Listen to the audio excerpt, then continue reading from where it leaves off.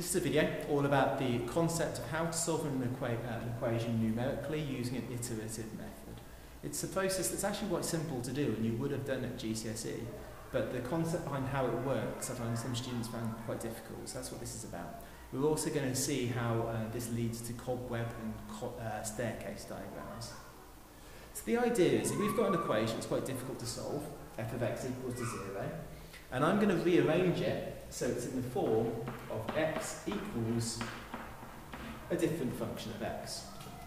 So rather than looking for a value of x that makes this function equal to 0, I'm looking for the same value of x that makes this function equal to x. So if I can find a value of x where this is true, then that will be the same solution to this.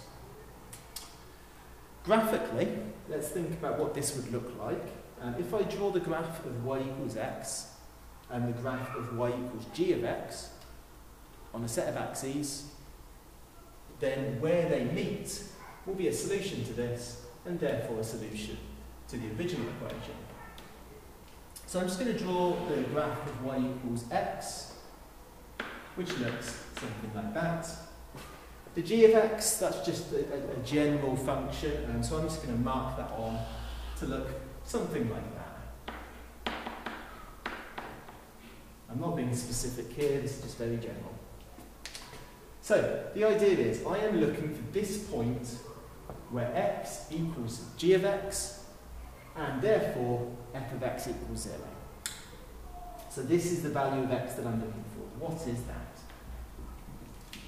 So the idea is, we've rearranged the equation to look like this, and then I pick a starting value. Now I don't know what the actual answer is going to be. I'm just going to pick a starting value. Let's say I was really inaccurate and this was my starting value over here. I guessed this answer here. I'll call it x0 for now. So I've guessed this x number. You can see obviously I'm wrong. But what I'm going to do is I'm going to substitute this x number into my g of x function. So if I substitute that into g of x, I'll get a y value out. But I also know that y has to equal x. So this y value will be equal to my next x value to try. So what I'm going to do, this y value will give me the next x value. So let's have a look. This y value here will give me the x value here, because y is equal to x. So that gives me my next x value to choose. And then I repeat the process. I substitute x1 into my g of x function. So I substitute this into g of x, and that will give me another y value. And then I think, well, actually, y has got to equal x, so this is going to give me another value of x here. So when y is this, go to my graph here, that will mean that x is equal to my next x value here. And then I repeat the process. I substitute this into my g function. I get another value out, another y value, and that's going to be the same as this. Now I hope you can see what's happening here. I guessed a completely random value of x to begin with. I did a couple of calculations, and can you see how I'm getting closer and closer to the actual solution? And this is why the iteration process works. Each time I guess a value and substitute it in, what this process does is it gives me some feedback. It says, well, actually, your answer's wrong. This is a better answer to try. So this is completely wrong. Try this one. I substitute that in, and the formula goes, well, actually, that's wrong. Try this one. And then I do it again and again and again, and eventually I'm going to get closer and closer and closer to the actual correct solution. So that's the idea. Now I just want to try and, I'm just going to repeat that process, but I'm going to draw some lines on to demonstrate. So, and hopefully that will then make sense why we talk about a staircase or a cobweb diagram. So, I substituted my first value of x0 in here. So, and that gave me the y value out. I then made that equal to x. So I then got this next x value to use. I substituted that in to my g of x function. I then got my next value of x to pick. So I went to the line y equals x, I then substituted that into g of x, and this process keeps on going. And you can see I'm now there at my correct solution. And you can see now why we call this a staircase diagram, because it looks like a staircase.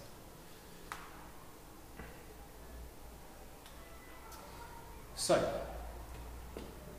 that's the idea of this, basically. We rearrange the equation so it looks like this.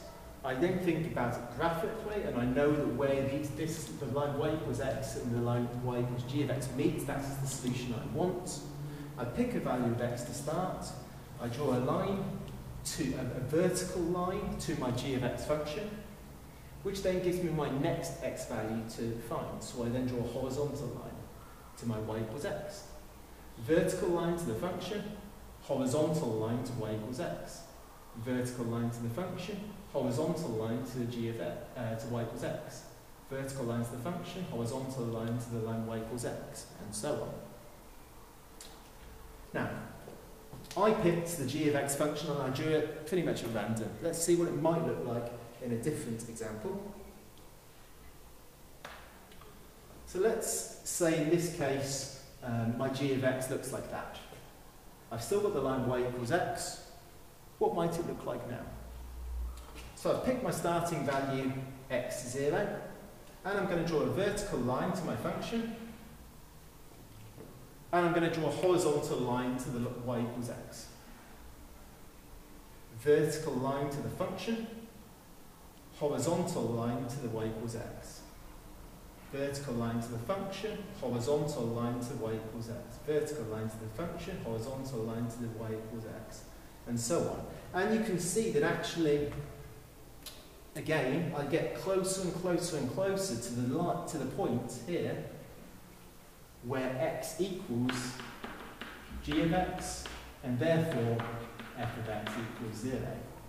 So when I say get closer and closer and closer, we're saying it converges. My answers converge to one value, the value that I'm looking for. And this is what we call a cobweb diagram, because you can see it looks like a cobweb rather than a staircase.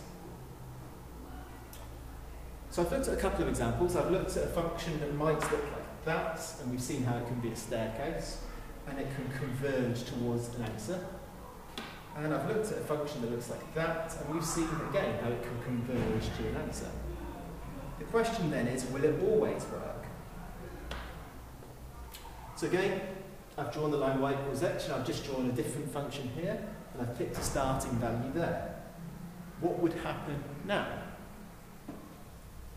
So again, I'm going to start my starting value here, and I'm going to draw a vertical line to the function, a horizontal line to the y equals x. A vertical line to the function, a horizontal line to the y equals x.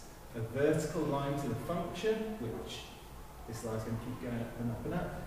And I hope you can see here that we get further and further and further away. We actually, remember, this is where they intersect. That's the value of x I'm looking for. But in this case, my staircase goes far and far and far away. It diverges. It goes nowhere near the actual answer that I wanted. So in this case, the iterative process does not work. So it won't always work. It's going to depend on what the function is, the way that you rearrange it, because there will be different ways you can rearrange this equation. There will be different ways that you can have this g of x. So the iterative process depends on how you rearrange it, and it also depends on what starting value you pick. If it's rearranged correctly, and if the starting value is correct, then what you find is that you can guess a rough answer to begin with to your solution. It might actually be quite far away from the original answer, but very quickly, with very few calculations, you get a really accurate answer to your equation. So, that is the concept behind the iterative process. And that's a cobweb diagram, and that's a staircase diagram. In both the cobweb and this case and this staircase, they both converge to an answer, so the iterative process works. I hope that's made sense. It is quite a complicated concept to get your head around. I hope at the very least you understand the idea about the vertical line to the function, a horizontal line to the y equals x. A vertical line to the function and a horizontal line to the y equals x. If you understand that, then you can at least draw a staircase diagram or a cobweb diagram, because that's something you may need to do. Anyway, in the next video we'll have a look at a specific example with some functions and some numbers, and you'll see how simple the actual process is to do.